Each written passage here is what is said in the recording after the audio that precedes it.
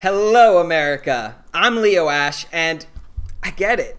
In 2016, you were young, drunk, and overconfident after 8 pretty good years, so you went with a wild card. You used to call me on the cell phone.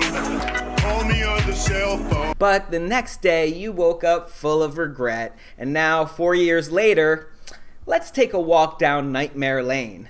This is a carefully curated list of Trump's best gaffes of all time, and I figure where better to begin than with the unsurprising fact that Donald Trump knows even less about the Bible than his children who aren't named Ivanka. I'm a great Christian. Sure. I don't bring God into that picture. I don't. Why do I have to, repent? Why do I have to ask for forgiveness if you're not making mistakes? Watch as he can't name even one verse and he mispronounces a book of the Bible. I'm wondering what one or two of your most favored Bible verses are and why. I wouldn't want to get into it because to me that's very personal. When I talk about the Bible, it's very personal, so I don't want to get into verses. There's no verse that means a lot to you that you think about or cite? The Bible means a lot to me, but I don't want to get into specifics. Even to cite a verse that you like? No, I don't want to do that. You're an Old Testament guy or a New Testament guy? Probably equal. I hear this is a major theme right here, but 2 Corinthians, right? 2 Corinthians 3:17. That's the whole ball game. You can actually hear people laughing at him in the crowd because anyone who ever goes to church would know it's pronounced 2 Corinthians, not 2 Corinthians. But what do I know? I'm just a guy who used to major in biblical studies and whose parents both graduated from Dallas Theological Seminary. Regardless, pretending to be a Christian is just one of Trump's many flaws.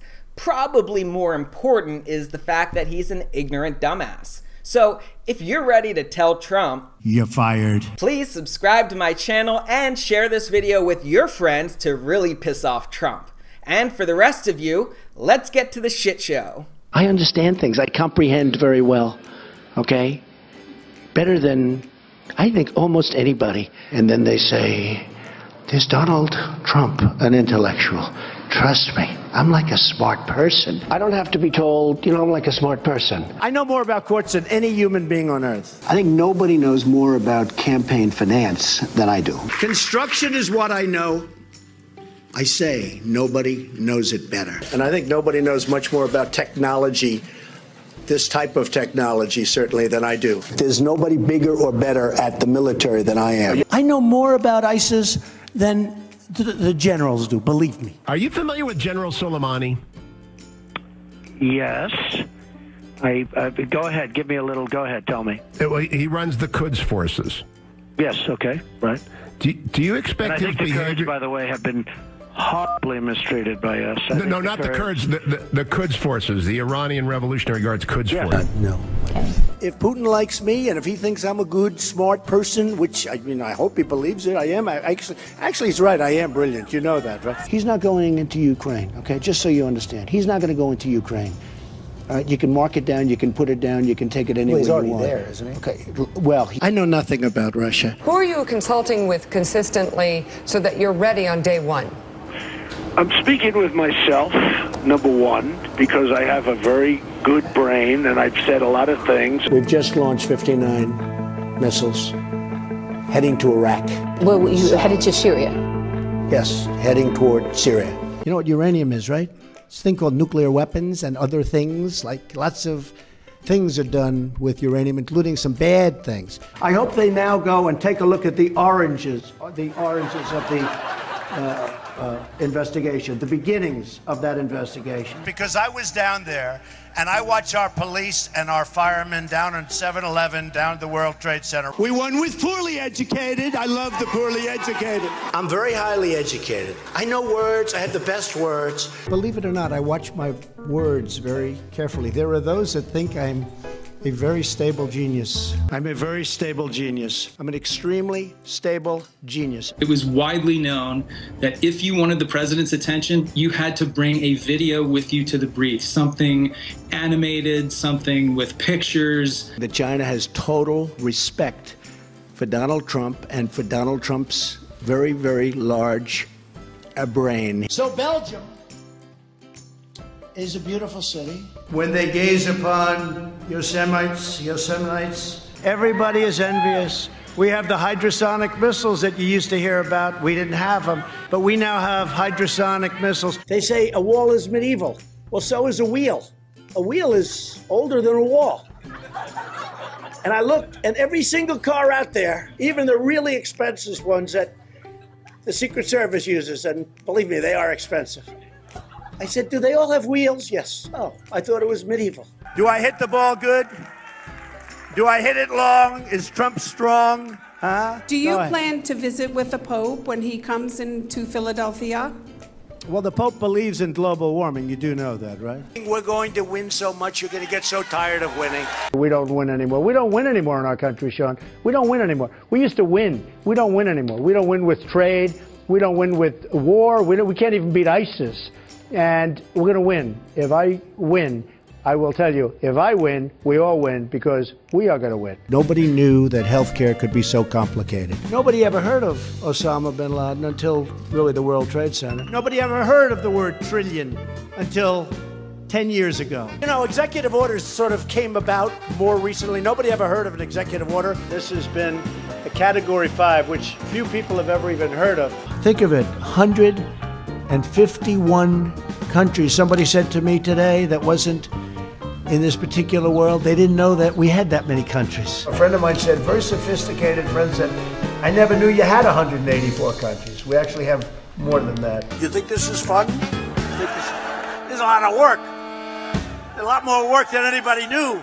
But it's not just that Trump's an ignorant dumbass. He's also a lying piece of shit.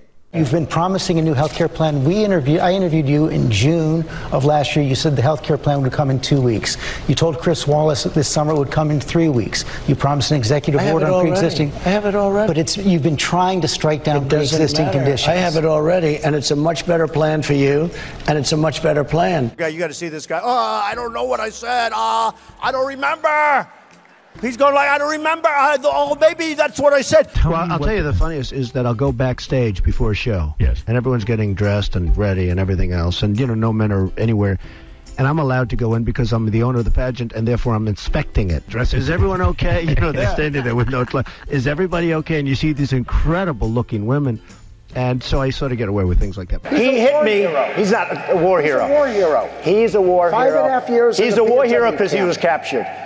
I like people that weren't captured, okay? I hate to tell you. I always wanted to get the Purple Heart. This was much easier. Why would you downplay a pandemic that is known to disproportionately harm low-income families and minority communities? Yeah.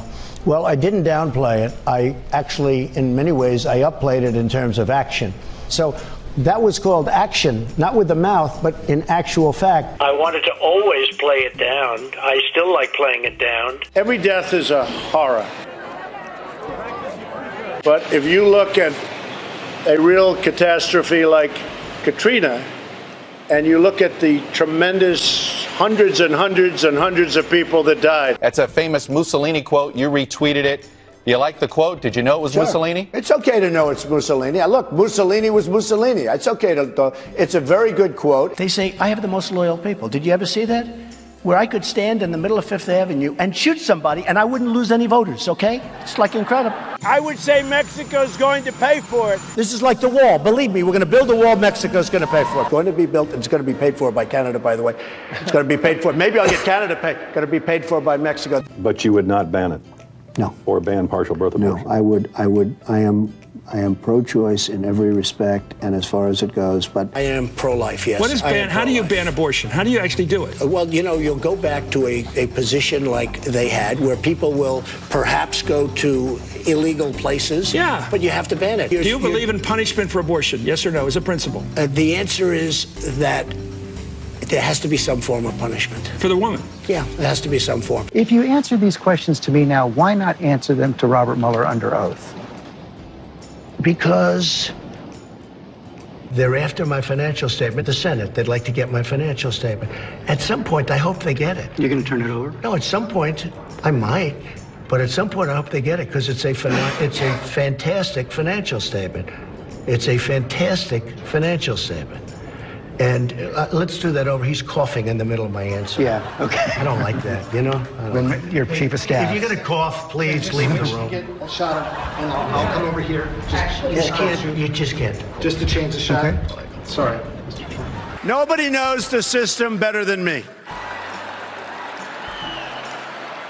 Which is why I alone can fix it. This system is rigged. We're competing in a rigged election. This is a rigged election. That you will absolutely accept the result of this election. I will look at it at the time. I'll keep you in suspense. I'll totally accept the results if I win. But in addition to being an ignorant dumbass and lying piece of shit, Trump's also a chauvinist and a racist. You've called women you don't like fat pigs, dogs, slobs, and disgusting animals. Women, he once said to New York Magazine, you have to treat them like shit. I don't even know. And when you're a star, they let you do it.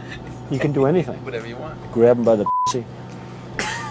You brag that you have sexually assaulted women. Do you understand that? No, I didn't say that at all. I don't think you understood what was said. This was locker room talk. I'm not doing as well with women. Will you help me? What's going on? I saved your suburbs women. Suburban women. You're supposed to love Trump. So can I ask you to do me a favor?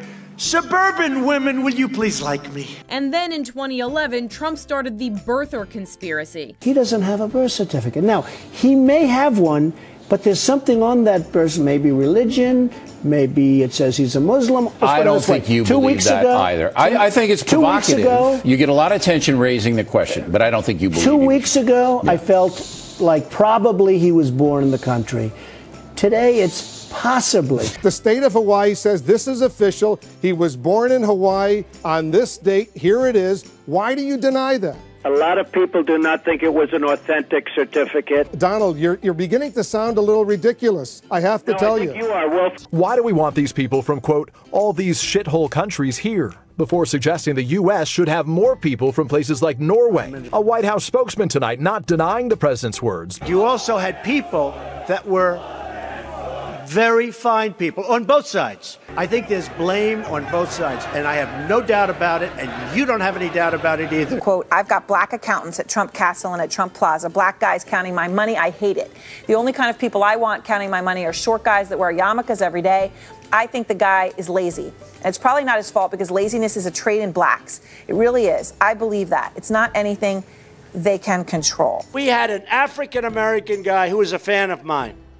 Great fan, great guy. In fact, I want to find out what's going on with him. You know what I'm, look at my African-American over here. Look at him. Are you the greatest? Do you know what I'm talking about? Okay. In front of the church, the president held up a Bible. Is that your Bible? It's a Bible. He summoned his advisors to pose for a photo before heading back to the White House. At the end of 4 years, I guarantee you that I will get over 95% of the African-American vote. I promise you. And he says by 2020, he's going to have 95% of the African-American support. Why are you laughing? Now, to be clear, these are just a few examples. There are so many more. Because if I don't get Iowa, I won't believe that one. I may never have to come back here again if I don't get Iowa. I'll never be back. If I lose to him, I don't know what I'm going to do. I will never speak to you again. Could you imagine if I lose my whole life? What am I going to do? I'm going to say, I lost to the worst candidate in the history of politics. I'm not going to feel so good. Maybe I'll have to leave the country. I don't know.